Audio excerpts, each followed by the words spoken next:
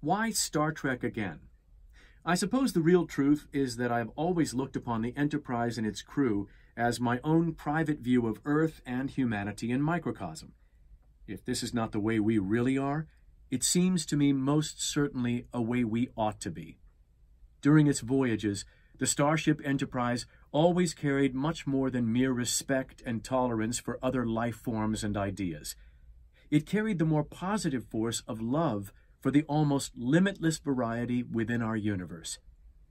It is this capacity for love for all things which has always seemed to me the first indication that an individual or a race is approaching adulthood. There may still be long and awkward years for humanity between now and maturity, but we have at least come within some reach of understanding that our future can hold any new dimensions of challenge and happiness that we desire and deserve. While we humans may still be a considerable distance from understanding truth, or even of being able to cope with it, I believe that we are at last beginning to understand that love is somehow integral to truth. Perhaps it demarks the path leading there.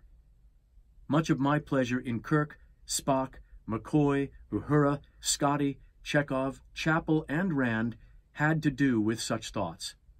I have always found some hope for myself in the fact that the Enterprise crew could be so humanly fallible, and yet be some of those greater things too. Gene Roddenberry.